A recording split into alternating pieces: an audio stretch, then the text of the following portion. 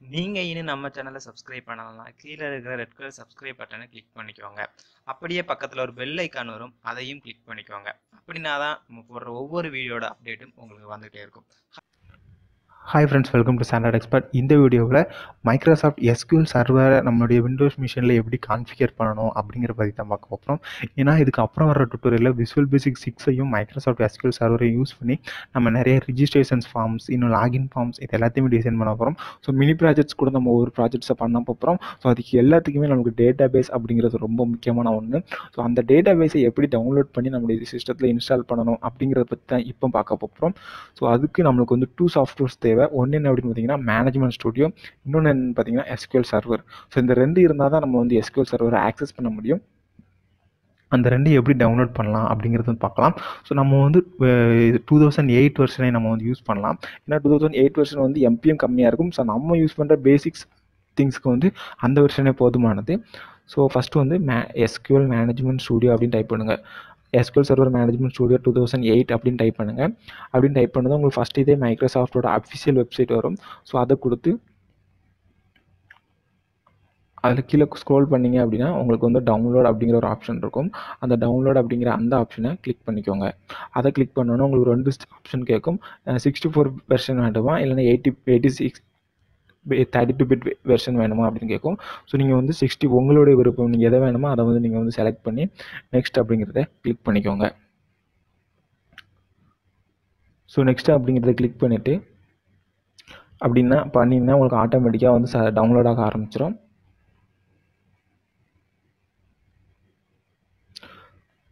So அது ஒரு பக்கம் டவுன்லோட் ஆகிட்டு இருக்கட்டு. ஸோ அடுத்து நம்மளுக்கு இன்னொன்று என்ன சொன்னேன் அப்படின்னு பார்த்தீங்கன்னா SQL சர்வர் தேவை. ஸோ அதுக்கு நீங்கள் வந்து என்ன பண்ணுங்க அப்படின்னு பார்த்தீங்கன்னா கூகுளில் போயிட்டு SQL எக்ஸ்பிரஸ் 2008 அப்படின்னு டைப் பண்ணுங்கள். ஸோ அதுக்கும் வந்து உங்களுக்கு வந்து மைக்ரோசாஃப்டோட ஃபஸ்ட் ஒரு லிங்க் வரும். ஸோ அதை ஓப்பன் பண்ணிக்கோங்க. அதில் போயிட்டீங்க அப்படின்னா அதே போல் கீழே ஸ்க்ரோல் பண்ணுங்கள். டவுன்லோட் அப்படிங்கிற அந்த ஆப்ஷன் இருக்கும், அதை கிளிக் பண்ணிக்கோங்க. ஸோ இப்போ வந்து உங்களுக்கு வந்து 3 ஆப்ஷன்ஸ் வந்து இருக்குதோ, உங்களுக்கு என்ன வெர்ஷன் வேணுமோ அதை வந்து நீங்கள் வந்து சூஸ் பண்ணிக்கலாம். ஸோ இப்போ நான் 64 பிட் வேணால் எனக்கு 64 பிட் வேணும் அப்படிங்கிறத நான் செலக்ட் பண்ணிவிட்டு ஆல்ரெடி நீங்கள் மேனேஜ்மெண்ட் ஸ்டுடியோ எப்படி டவுன்லோட் பண்ணீங்களோ அதே போல் நீங்கள் டவுன்லோட் கொடுத்தீங்கன்னா உங்களுக்கு டவுன்லோட் ஆயிரும். ஸோ ஆல்ரெடி அந்த வந்து SQL எக்ஸ்பிரஸ் இருக்குது அப்படிங்கிறதுனால நான் வந்து இதை வந்து டவுன்லோட் பண்ணலை. ஸோ இது கம்ப்ளீட் ஆக வரைக்கும் வெயிட். ஓகே, நம்மளுக்கு மேனேஜ்மெண்ட் ஸ்டுடியோ வந்து டவுன்லோட் ஆயிருச்சு. ஸோ இப்போ நான் அந்த மேனேஜ்மெண்ட் ஸ்டுடியோ கிளிக் பண்ணுறேன், எனக்கு வந்து ஓப்பன் ஆகுது. ஸோ இப்போ இதில் ரன் அப்படின்னு கேட்குது, நான் வந்து ரன் கொடுத்துக்கிறேன். ஸோ நீங்கள் வந்து ஃபஸ்ட்டு வந்து மேனேஜ்மெண்ட் ஸ்டுடியோ ஓப்பன் பண்ணி தான் இன்ஸ்டால் பண்ணிக்கோங்க. ஏன்னா அது ஒன்றும் பிரச்சனை இல்லை. ஸோ இதில் வந்துட்டு ரன் ப்ரோக்ராம் கொடுங்க. ஸோ அது வந்து கம்பேட்டிபிலிட்டிஸ் வந்து ஆல்ரெடி அடிக்கடி வரும். நீங்கள் வந்து விண்டோஸ் வெர்ஷன் ஹையராக யூஸ் பண்ணுறதுனால அதை நீங்கள் பார்த்தீங்கன்னா கீழே ஒரு ஃபைல் வந்து மினிமைஸ் ஆகிருக்கும். நீங்கள் அதை எடுத்திங்கன்னா அதில் வந்து ஃபைல் வந்து எக்ஸ்ட்ராக்ட் ஆகிட்ருக்கும். நம்மளோட அந்த மேனேஜ்மெண்ட் ஸ்டுடியோட ஃபைல்ஸ் வந்து எக்ஸ்ட்ராக்ட் ஆகிட்ருக்கும். ஸோ அதுக்கப்புறம் உங்கள்கிட்ட வந்து பெர்மிஷன் கேட்கும். நீங்கள் வந்து எஸ் அப்படின்னு சொல்லி கொடுத்துக்கோங்க.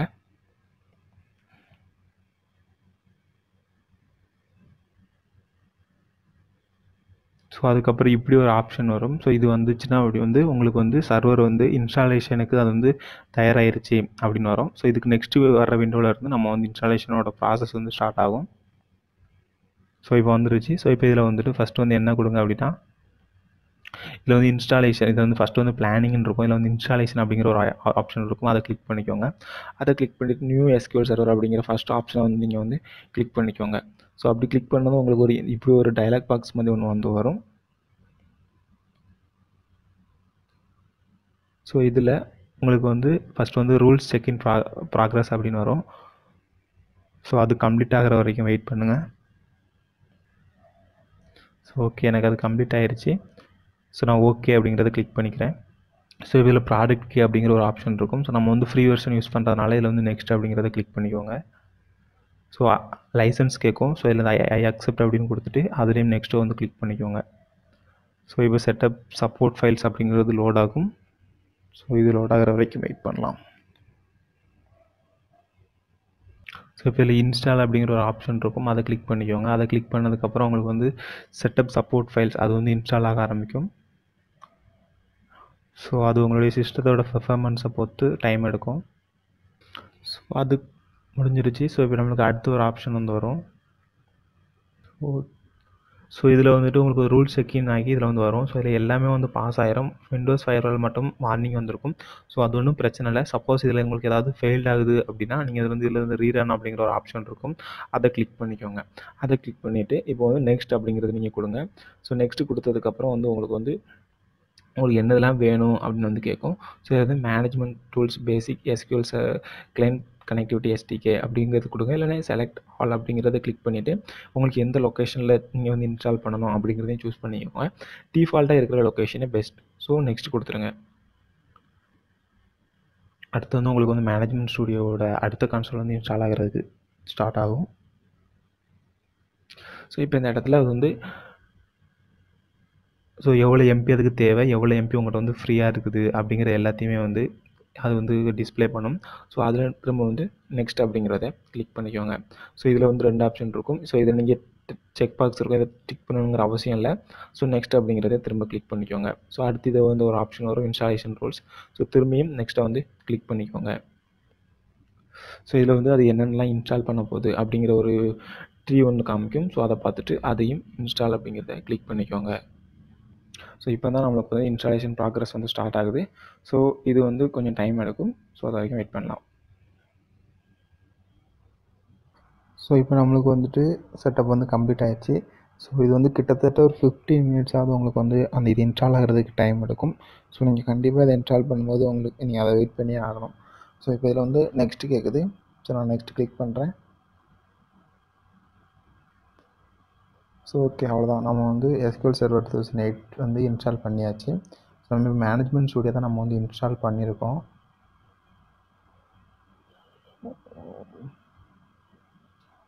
ஓகே, இது க்ளோஸ். ஓகே, அதை க்ளோஸ் பண்ணியாச்சு. நம்ம இப்போ அதை டெஸ்ட் பண்ணி பார்க்கணுன்னா ஆல் ப்ரோக்ராம்ஸ் போய்க்கோங்க, ஸ்டார்ட் கிளிக் பண்ணி.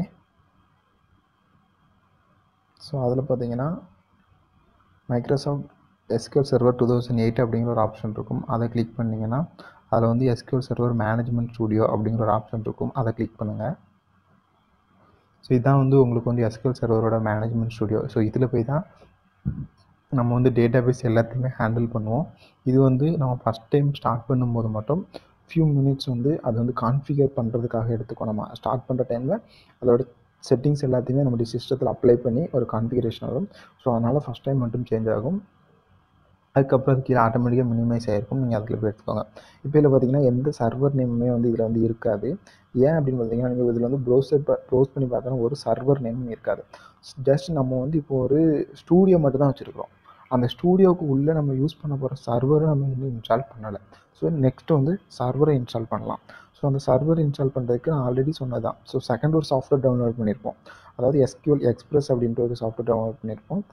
அதை எடுத்து வச்சுக்கோங்க. நான் இதில் வந்துட்டு இங்கே இருக்குது. ஸோ இதில் இந்த 32 பிட் நான் வந்து இன்ஸ்டால் பண்ணுறேன்.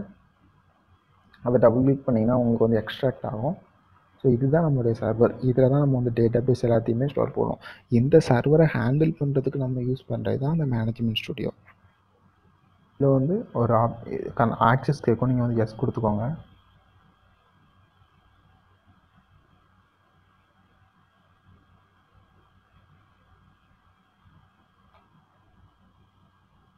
ஸோ அடுத்து நீங்கள் மேனேஜ்மெண்ட் ஸ்டுடியோ இன்ஸ்டால் பண்ணும்போது வந்து அதே போல் ஆப்ஷன்ஸ் எல்லாமே வரும். பட் இதில் தான் நம்ம வந்து சர்வர்லாம் கான்ஃபிகர் பண்ண போகிறோம். யூசர் நேம், பாஸ்வேர்டு எல்லாத்தையுமே இதில் கொடுக்க போகிறோம். அதில் சும்மா நெக்ஸ்ட்டுன்னு கிளிக் பண்ணிகிட்டு இருந்தோம். பட் இங்கே வந்து நிறையா விஷயங்கள் பண்ணணும். ஸோ இந்த இன்ஸ்டாலேஷனை தான் நீங்கள் ரொம்ப கவனமாக கவனிக்கணும். ஸோ இப்போ இதுலேயும் வந்து இன்ஸ்டாலேஷனை கிளிக் பண்ணிக்கிறேன். ஃபஸ்ட் அதிலே செலக்ட் பண்ண மாதிரி ஒரு ஆப்ஷன் செலக்ட் பண்ணிக்கிறேன். ஸோ ஆப்ரேஷன் ப்ராசஸில் இருக்குது.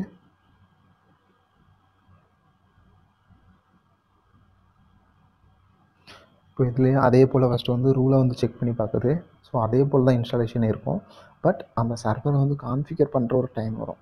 அந்த டைம் தான் நம்ம கொஞ்சம் கவனமாக இருக்கணும். ஓகே கொடுத்துக்கிறேன்.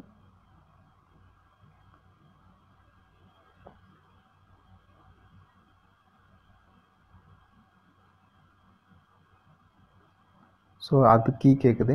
இதுலேயே நெக்ஸ்ட் கொடுத்துடலாம். அதே மாதிரி தான். ஸோ அது லைசன்ஸ் கேட்குது. அக்செப்ட் கொடுத்து நெக்ஸ்ட் கொடுத்துட்றேன்.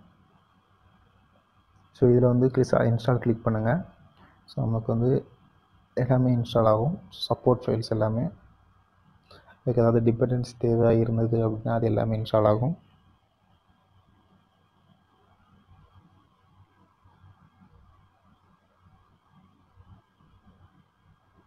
ஸோ அது இன்ஸ்டால் ஆகி கம்ப்ளீட் ஆகிருச்சு. ஸோ இனிமேல் அடுத்த ஸ்டெப்புக்கு நம்ம போகிறோம்.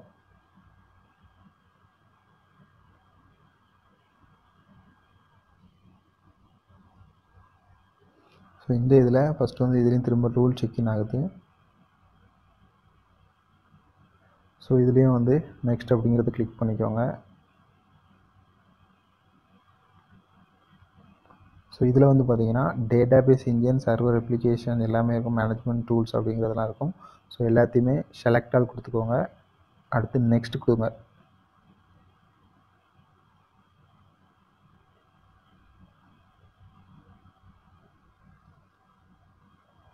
ஸோ இதுதான் உங்களுக்கு ரொம்ப இம்பார்ட்டன்ட். ஸோ இதில் டிஃபால்ட் இன்ஸ்டன்ஸ், நேம்டு இன்ஸ்டன்ஸ் அப்படிங்கிற மாதிரி தான் இருக்கும். ஸோ நீங்கள் இதில் வந்து டிஃபால்ட் இன்ஸ்டன்ஸ் வந்து மேக்ஸிமம் சூஸ் பண்ணிக்கோங்க. நேம்டு இன்ஸ்டன்ஸ் சூஸ் பண்ணால் நீங்கள் நேம் கொடுக்குற மாதிரி இருக்கும். ஸோ நான் ரெக்கமெண்ட் பண்ணுறது டிஃபால்ட் இன்ஸ்டன்ஸ். ஏன்னா நான் இப்போ வந்து அதான் கொடுப்பேன். ஸோ நான் இப்போ வந்து டிஃபால்ட் இன்ஸ்டன்ஸ் கொடுத்துட்டு நெக்ஸ்ட் கிளிக் பண்ணிக்கிறேன்.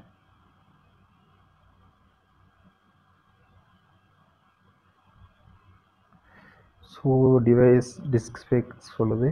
ஸோ நெக்ஸ்ட் கொடுத்துக்கிறேன். ஸோ இப்போ தான் வந்து நமக்கு வந்து சர்வர் கான்ஃபிகரேஷன் வருது. ஸோ இந்த இடத்துல என்ன பண்ணுங்கன்னா இதில் வந்து செகண்ட் ஆப்ஷன் வந்து சூஸ் பண்ணிக்கோங்க. ஸோ பாஸ்வேர்டு ஆட்டோமேட்டிக்காக எடுத்துக்கும். ஸோ அடுத்து வந்து நெக்ஸ்ட்டு வந்து கிளிக் பண்ணிடுங்க. ஸோ இப்போ இந்த இடத்துல வந்து வரும். இதில் வந்து என்ன கிளிக் பண்ணுங்கன்னா மிக்சடு மோட் அப்படிங்கிறத இதை கிளிக் பண்ணிக்கோங்க. இதில் வந்து பாஸ்வேர்டு வந்து கேட்கும். உங்களுக்கு என்ன பாஸ்வேர்டு நீங்கள் தேவைன்னு நினைக்கிறீங்களோ அந்த பாஸ்வேர்டை நீங்கள் வந்து கொடுத்துக்கோங்க.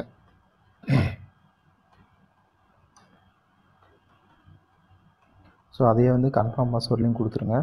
அடுத்து வந்து யூஸருக்கு வந்து ஆட் கரண்ட் யூஸர் நீங்கள் வந்து கொடுத்துக்கோங்க.